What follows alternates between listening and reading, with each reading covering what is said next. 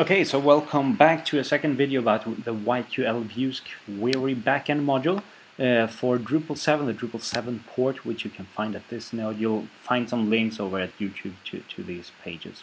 This Drupal 7 port is what makes me excited right now, because YQL views query backend is an awesome module. It allows you to pull in an extraordinary amount of data into views, so you can query stuff all over the web like Twitter and Flickr and Facebook and Google and whatnot.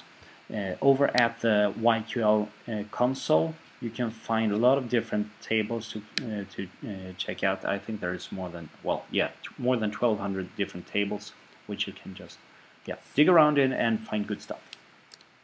So in the last video, I created this block here that shows you recent tweets containing hashtag Drupal. I'm gonna build on this now to create a little bit more cool thing.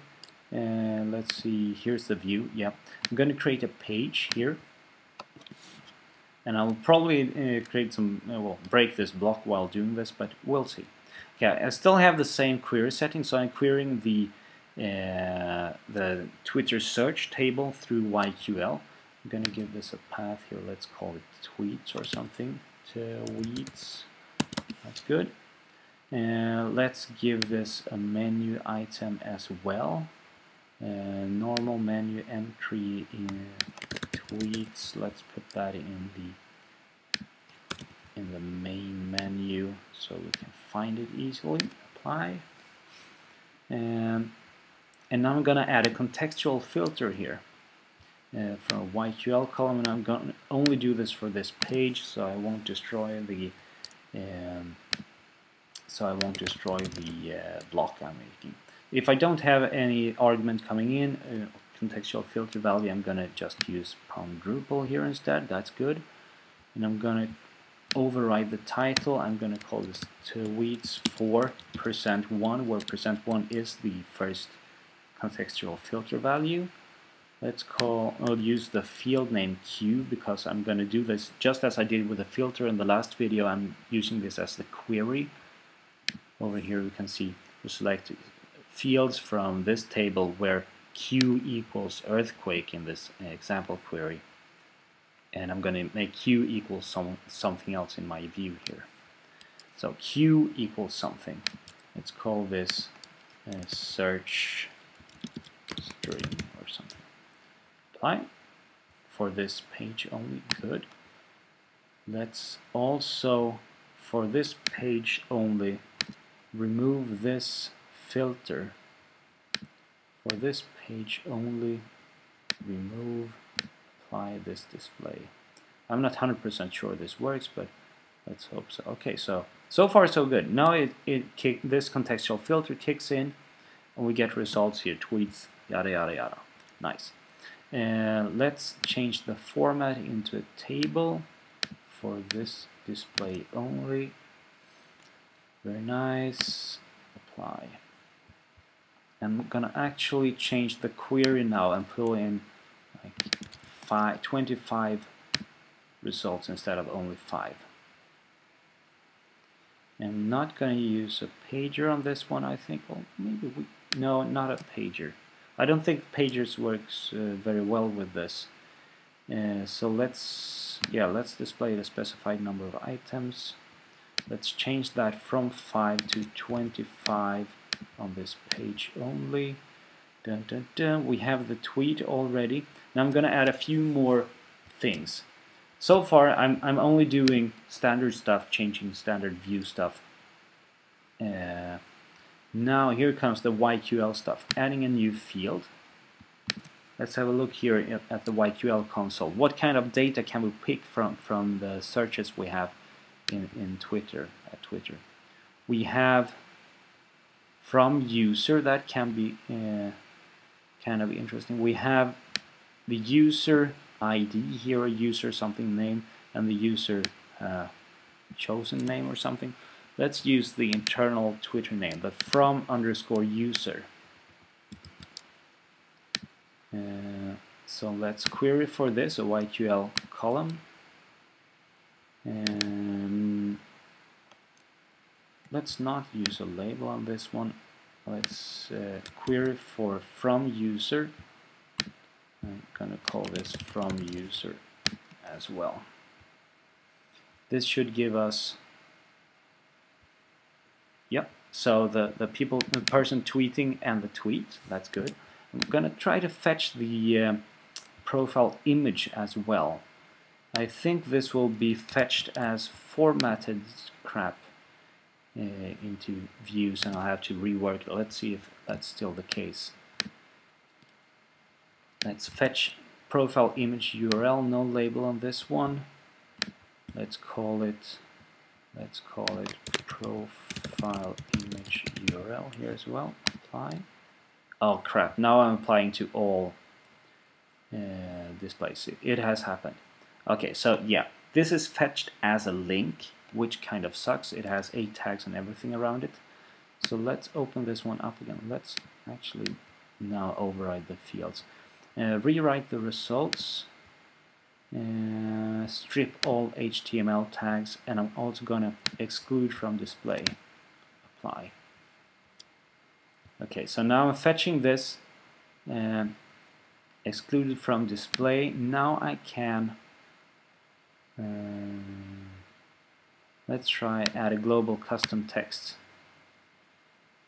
and I'm gonna do this: image source equals placement patterns column 2, and this is the profile image URL, stripped from all the HTML tags, like that. This should bloody well work. Ta-da! Okay, so let's reorder these a bit. Let's put the actual tweet at the bottom. Let's put the from user here. This global custom text should probably have a different name. Let's change that, because global custom text doesn't tell you very much. So this should be a formatted image or something. And let's change this from user, rewrite that as well, and rewrite the output of this field. Let's use a replacement pattern, the from user says colon. Cool. Okay, so reconnect job Rob says. Let's actually tweak this table a bit as well and put that from user in the tweet column there. Apply.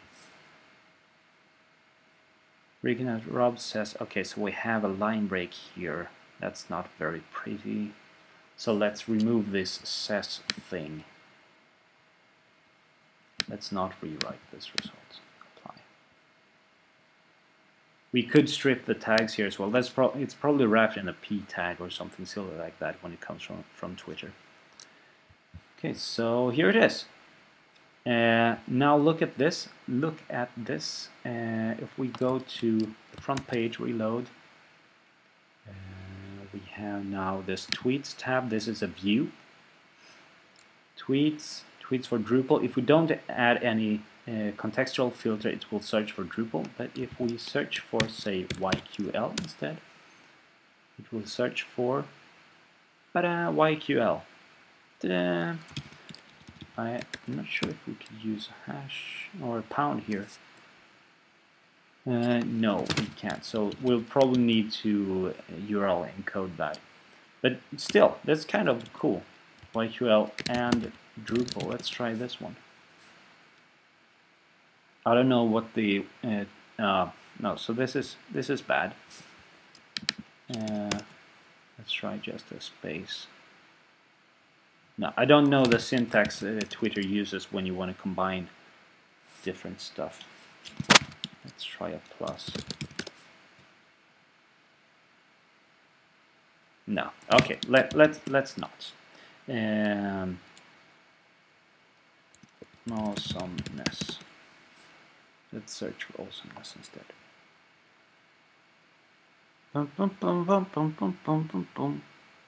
When it's the first time Twitter does, or YQL does a search, it takes some time, then it's cached and the response is quicker. But you will have a performance hit when you run the query through YQL and then through Twitter. That's kind of unavoidable. But still, this is a pretty cool thing you can do with views and YQL, the Yahoo query backend, in combination. I just think this rocks very much. And this is just one example of things you can do with when you combine YQL and views in Drupal together. So I hope you find this fun. Let's actually try an URL encode. URL encoder. And there is some kind of online tool for this. This is a good one.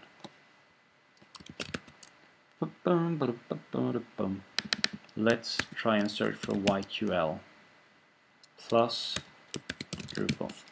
No, space Drupal. Okay, so let's take this one and see if we can search for that. Please. Please. No. Okay, so something breaks here. That's kind of sad. Let's see if it works better if I just remove the space and stuff. Yeah, okay, so that works. That's good. And that means we should have %20 and a %23 and Drupal. That should work. Why didn't this one encode my space? It did. Okay, so now it will break again. Crap.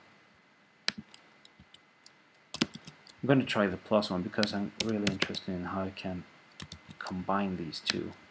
You can stop watching now. I don't have anything more interesting to say. I just want to make this work. Please. Tweets roll? No. Okay. Screw it. Let's be satisfied with YQL tweets. And I should be here somewhere, I hope. No, there are so many tweets going around for YQL. I'm already pushed down the list. Cool. Thanks for watching. As previously, if you try out this YQL thing for Drupal 7, please write a review in this issue here. There is a link in the YouTube video and things. Yeah, have fun. See you around. Goodbye.